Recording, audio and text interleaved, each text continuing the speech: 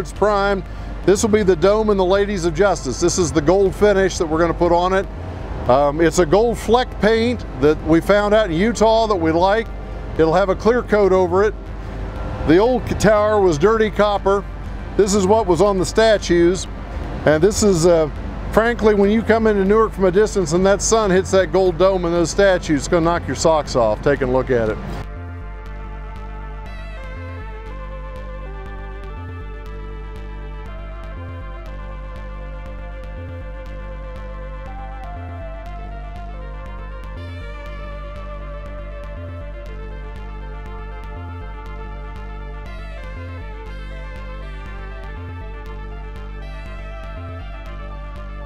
About every 30 inches, which is what there were originally. So the building from the ground will still look the exact same. When we get the scaffolding, it all comes down. We just know somebody's going to stand on the ground and look up and say, "They didn't do anything. It looks the same," and that'll be a compliment. That's a compliment that we're really looking forward to hearing. So again, this is a galvanized sheet metal facade that was painted to kind of emulate the same look of the stone below it. So phase one starts at about right here, and we're working from there up. So this is kind of the bottom of what we're working to.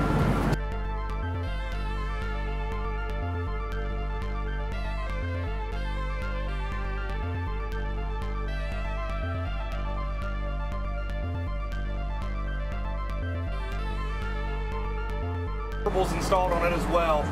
One of the things that I like to mention about these gables was as we started opening them up, the sheet metal was in really bad shape. And the reason was the pigeons were actually getting above this and busting apart the metal and getting inside of these gables where they could have like a condominium. And we took a dumpster of bird droppings. The acid from the bird droppings was actually eating the metal, and from the outside you could see it starting to rust, and you cut the rust spot out, put a patch in, and then a few years later the rust would eat right past that patch because it was being eaten from the inside out.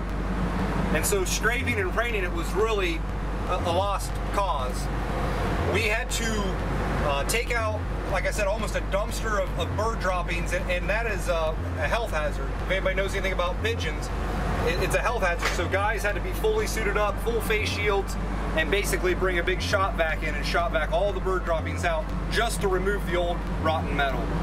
So as we're putting this back, we're trying to think of ways to build it better. We look at how it failed and what we can do to rebuild it correctly. So we put a plywood structure above us, and as we go up, you'll see the landing. So if a bird would start pecking, they'd have to go through the metal, and then they'd have to go through all the plywood to even get in there. We also built little bird boxes in each corner to try to get the birds out of there so they wouldn't have a nice little nesting area to lock into. Somewhere around here, and I'm not sure where, I haven't seen it yet today, and it might be covered by plastic, H.H. Meyer, who designed the building originally, his initials are carved into one of these stones around here. Seriously? I'm serious. You got a picture of it? I think I do, but again, I think it's covered by plastic right now. But when that gets uncovered, I want a picture of it. Absolutely. Because he designed a number of courthouses around Ohio. There's one over in the town of Sidney in Shelby County. Yep. It's almost identical to this courthouse. It's slightly bigger. It was built 10 years later. He almost replicated this courthouse over in the city of Sidney, Ohio. If you go look at it, you'll think you're in Licking County. Yeah. And they just got done restoring that one and putting new windows in that one.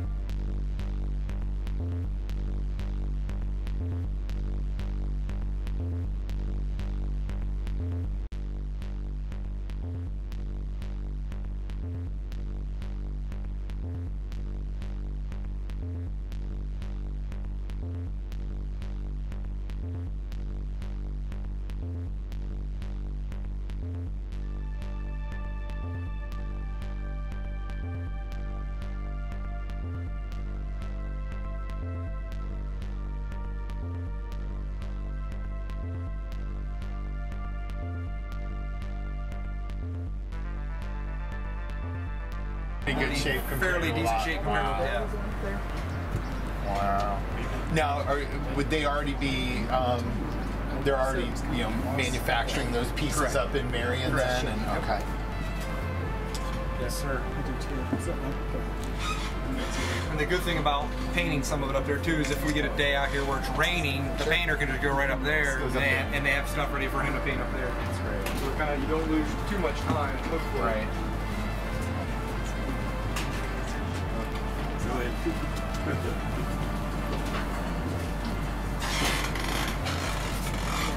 Yes, sir.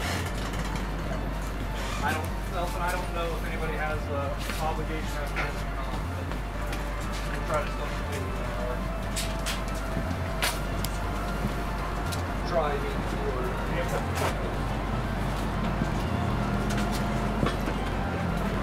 And we made it back around to where we started.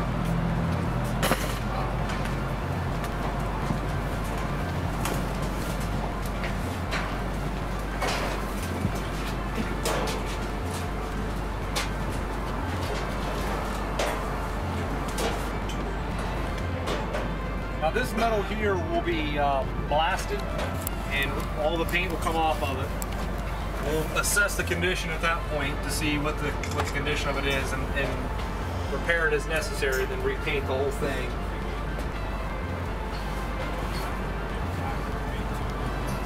Again, put plywood underneath of this, give it extra stability and structure. So potentially that could get blasted and just maintain that piece there. That's the thought right now. As of right now, our hope is to blast and remove all the paint. The metal appears to be in good shape underneath that.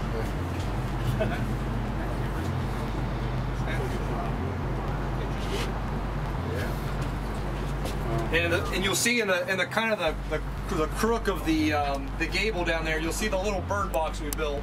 We wanted to try to keep the pigeons from having a nice roosting spot. Yeah. The problem is, everything we do is just deterrent. I mean, you still got a 26-inch ledge there for them to land on. But we've tried to keep them from getting back in those corners. So we wanted to come up with something that wouldn't change the look of the building too much, but also be a deterrent. So that was the thought process that went behind that. The tops of the chimneys, if you look down to the left there's a chimney that gets another 2 foot. We're rebuilding those back up. Those were in really bad shape. In fact, someone took steel strapping and just held some of the tops together with steel strapping. So we wanted to take those down so they weren't a safety hazard, but we didn't want to overload the scaffolding, or point load the scaffolding, I should say. So we set them up on the roof. Yes, and those will go back on. Now this scaffolding has been designed, engineered, whatever you want to call it, to withstand wind loading, the weight of the scaffold, the weight of people on it. We had a structural engineer design these 12-inch laminate beams, and we've actually sistered 6 of those together, bolted 6 of those together.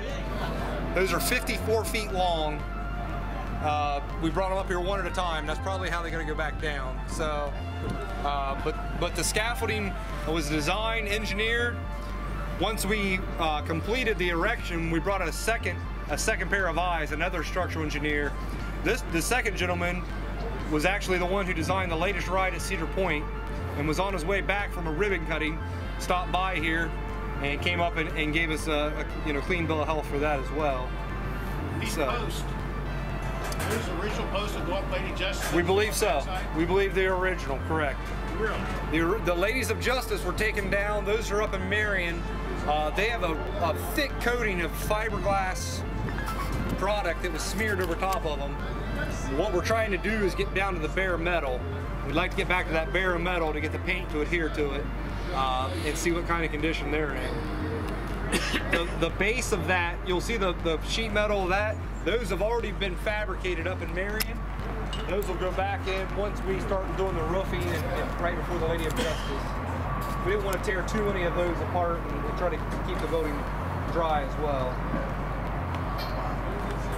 Wow. So again, the tower had galvanized sheet metal on it, had paint, had caulking. the metal was failing badly. The original thought was we'll come up, we'll blast the paint off, we'll scrape the caulking off, we'll repair the bad metal, we'll leave as much, the thought was leave 70%, replace 30%. As we started stripping the paint and the caulking off, that was all that was holding the metal together. There was literally holes that you could put your fist through.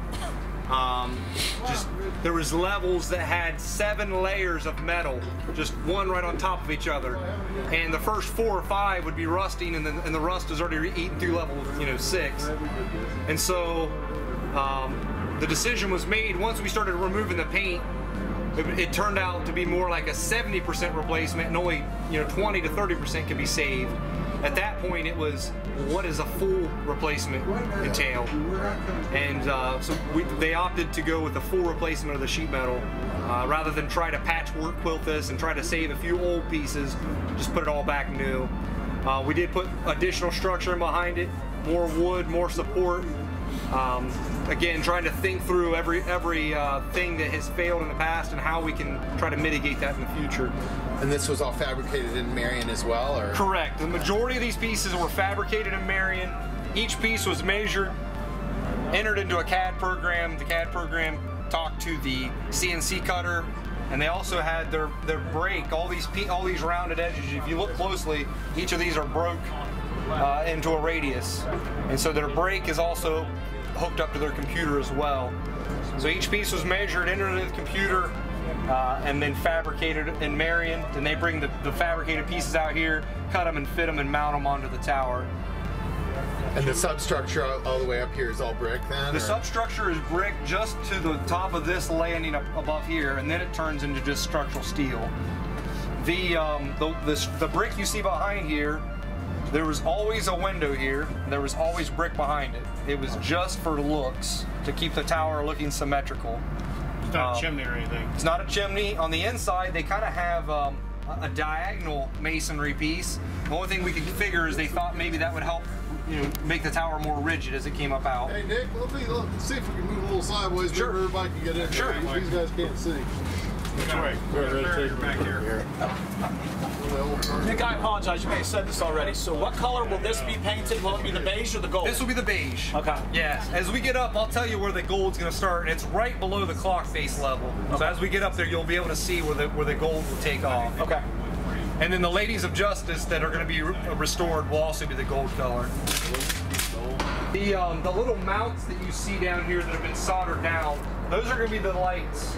The lights you saw down in the trailer, the color changeable LEDs. We went through the thought process of how can we mount these lights to the building where they'll last the longest and without penetrating the building and making it a potential leak. We've thought about these down to the point of angling them where water can flow off this table and not be obstructed. So that's what these little pedestals Yes. are? Okay. Those have wood inside of them. And so they mounted the wood down, sealed that off, mounted the metal down, soldered that down, and then when we mount the light, we'll seal the little hole from the light fixture itself. But everything we're thinking about is the longevity of this building. We've had years of people walking around this ledge, and this ledge, again, just had the little metal straps in there. And so you had people that were walking, and every time they stepped in between a strap, the metal would belly down. As the metal got stepped on enough, the water would puddle and deteriorate the metal. And again, this was the level that had the 7 layers. So one layer gets destroyed, let's put another layer, and then as you do that, the next piece doesn't get flashed in properly, it just gets turned up here and cocked in. Light fixture. And when Nick says years, we're at our 60, we're almost at 70 courthouse lighting. Yes. So that's almost 70 years of people. So as we put this back, we beefed this up. We put structural steel in here. We put plywood in here. Where if somebody does have to get out here and change a light, they can. But then we're also thinking, let's put color changeable lights where we don't have to have constant traffic up here. It'll be a minimal traffic, but it'll also be able to support the weight of someone out here. These guys are particularly, you got several members of the Courthouse Christmas Committee on this tour. Sure. And you can see that they've really thought through how we're going to mount these permanent lights up here. And that all the control cables and power cables will come through certain ports up here, so we don't take on any water. Once we mount all the lighting up here, leave it alone and go away. Right. I don't know, Jim. Are you going to miss coming up here and stringing the lights? I might be missing something. I don't recall Jim being up here.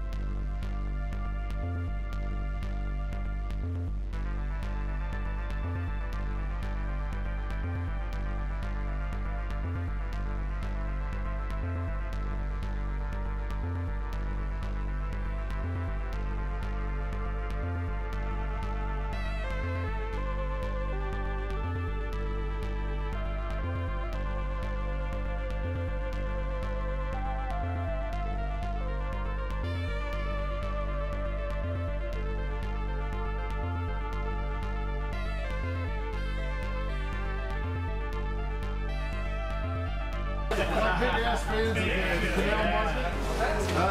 Yeah. Think about it, back in the day they rang bells like this when there were fires and things in town, or to mark special occasions, like at the end of the World War. They'd be up here ringing these bells. That's how they sent the word out to the community. They didn't have radios and stuff. That's how they sent out the word to the community. Something big was going on, was ringing the bells downtown. It's a big deal. Yep. And then all of a sudden people quit ringing bells.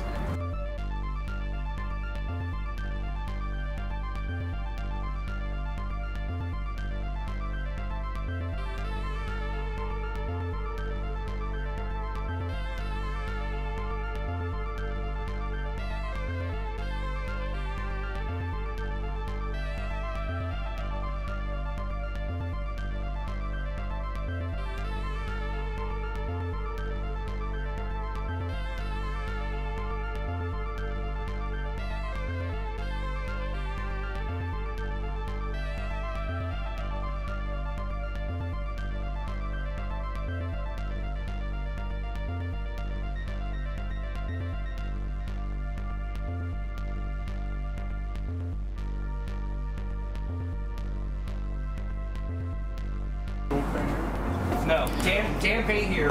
We're still in the tan paint. The round windows are being fabricated up in Marion. Those are going to be an Akoya lumber, which is a very highly preserved lumber that will last a very long time. They'll be painted off-site. They'll be brought in and installed back in here. It would have been real easy not to do it completely. Look at the little crosses that were cut back in. It would have been very easy to put the metal back and just make that flat.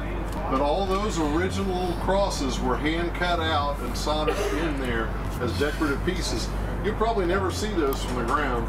But because we could with the digital cutting, we put everything back. That's the way they made it. Was that? We've got Weekly Electric that's going to be mounting the lights and doing all the wiring. But the actual mounts that are being put down, we're having mid-state, so that the building stays. So you don't have an electrician coming up and running wood screws in to galvanize sheet metal, or putting two metals together that that he doesn't know anything about. We're letting the restoration contractor say, hey, here's your pedestal, you mount it right here, so that everything on the building stays watertight. The last thing we wanted to do was spend millions of dollars to make the building watertight and then have somebody come up and run screws in, or not knowing what they were doing. Interesting, everything looks nice and shiny. The first thing the painter does is come up and rough everything up and sand it. Yep. Because before they can get everything to adhere to this in the primer, they rough it up and prepare it. But maybe Nick could tell you, one of our concerns is we really don't want to be up here painting this every other year. They actually are paying somebody to test the adherence on every layer. Tell them how they do that. Yeah, they have what's called a little small dolly, and it's only about this big around, a little metal piece. And they actually epoxy glue that down to a piece of sheet metal, and then they have a device that goes over top of it, and it starts pulling on it. It tells you how many hundreds of PSI it takes to remove that paint from the metal. we were at about 700-800 psi on our test. Did you ever see somebody paint something and not prepare the surface and the paint comes right off about the time they do it? We really didn't want that to happen. He's got another device that comes in and measures. What they do is they actually take a sander and rough that metal. So he has a device that comes through and measures how much angular profile they put into the metal, because the paint has got to go in and bite to adhere to that sheet metal. So these clock surrounds were fabricated into 2 pieces up in Marion, all wood substructure behind it. They fabricated the whole thing when they had a nice controlled setting there at their shop. Then, what was it, 2 weeks ago? Last week. Last week. They flew those up here in halves, brought them into the scaffold, set them in place, and then put them back together, and they're going to solder everything in.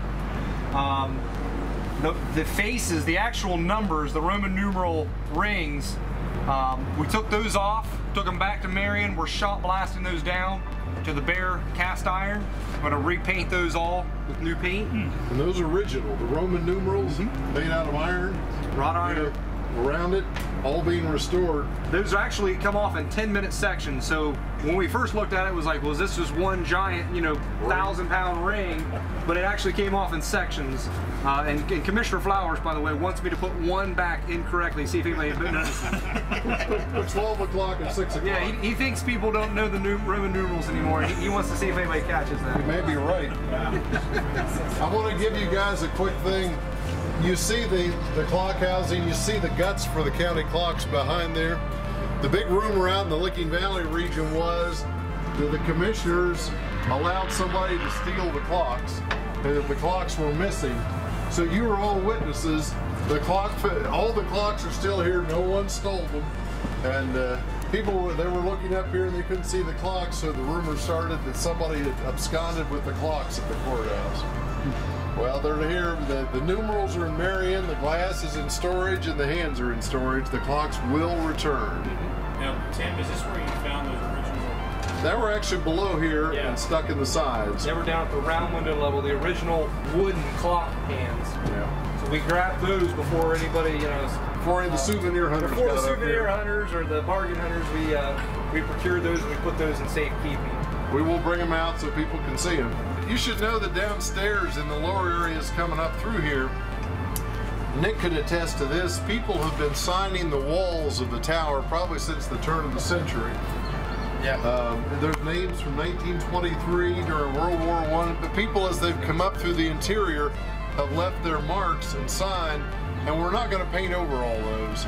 It's to be honest with you, it's almost a who's who of Newark through the years, with people putting their names and dates on the walls downstairs of the tower, sort of like Kilroy. I was here. It's kind of neat, really.